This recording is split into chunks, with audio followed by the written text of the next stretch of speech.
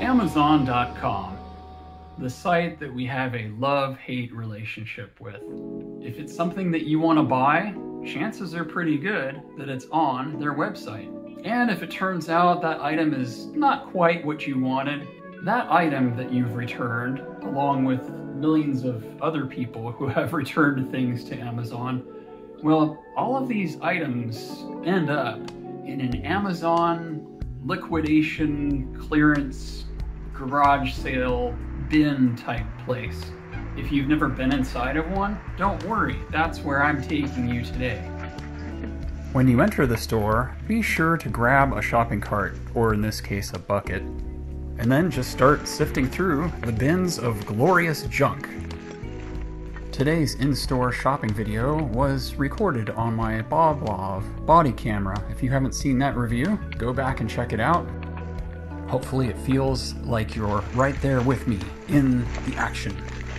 Anyway, let's check out some of the things that I spot and throw back, and also some of the things that I decide I can't pass these up, they're too good, I have to buy them. After all, today everything is only $1. They start the week out at $5, and then each day the price goes down until at the end everything's only $1 or sometimes 50 cents. A lot of this I would not want to pay $5 for, but $1 or 50 cents, you can find some cool things in here. When you go to the hardware store, these drains cost probably $15, $20. Look at these. I think these are, what, Mercedes keys? Possibly Chrysler? If you have one of these cars, hey, you know, for $1, you've just found yourself a bargain.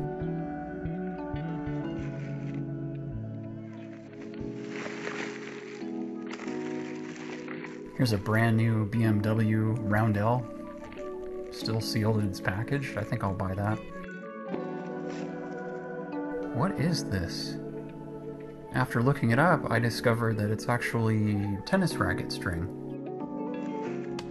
So I'm definitely gonna buy that.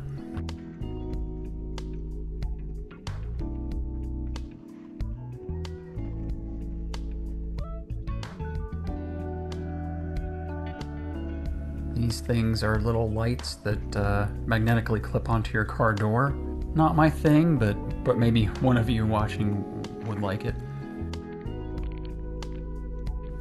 A lot of these things, I'm sure they're valuable, I just don't know what they're for, so I pass on them. Here's a whole set of what look like napkin ring holders, napkin holder rings. I don't need them, but for $1 I'll take them. Oh, this is a good find. Yeah, these things in the hardware store, yeah, these are like 20 bucks. Alright, in the interest of time, I'm going to speed up the footage just a little bit, but I kind of want you to see just the variety of stuff that's here. As I inspect certain items, you might identify them, and there might be things that you want.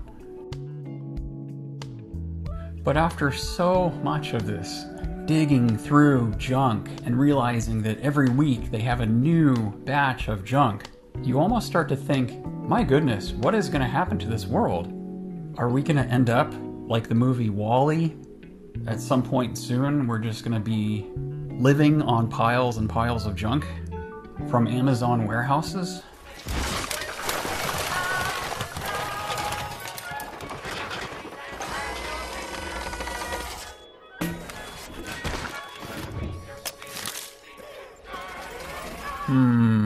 I hope not. Because I believe if the stuff doesn't sell here at the end of the week, it goes in the landfill. And once your shopping cart is full, or your bucket, head on over to the register and have the cashier ring you up. And that's it. That's how this works. What are your thoughts on this whole situation? I'd like to know. Leave a comment. But anyway, thank you for watching. Take care and have a great day.